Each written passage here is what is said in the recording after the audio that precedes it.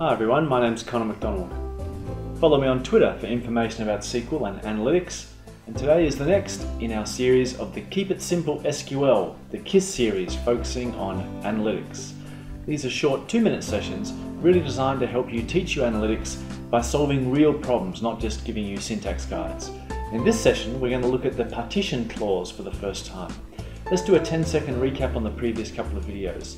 We've covered the sorting clause and the functions, and these are some of the functions we've already covered.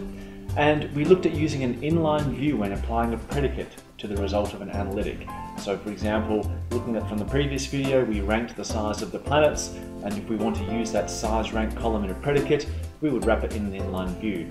We're going to make use of those things today to solve our next requirement. So today we're focusing on this new feature, the partition clause.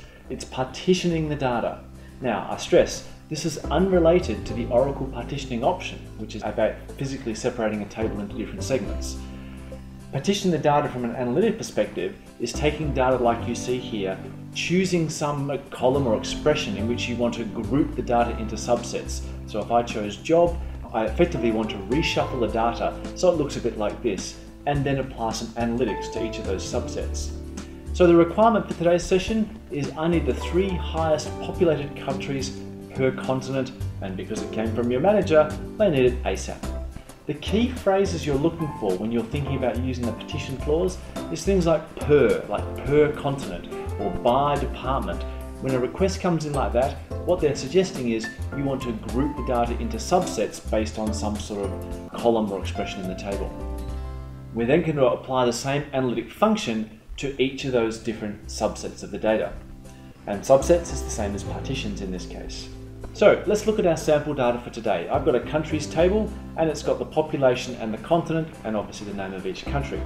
And you can see I've ordered the data by continent, so we can see the groupings by continent in this case. Now, what I could do is actually run my standard analytic functions with no partition clause, and simply apply a where clause for each of the continents. So I could run this query for Africa and get the top 3, then I could run it for Oceania and get the top 3, and then I could run it for Europe and get the top 3, and so on, and bring all those results together. But obviously that's not particularly an efficient way of doing it. We're going to use the partition clause to achieve the same thing.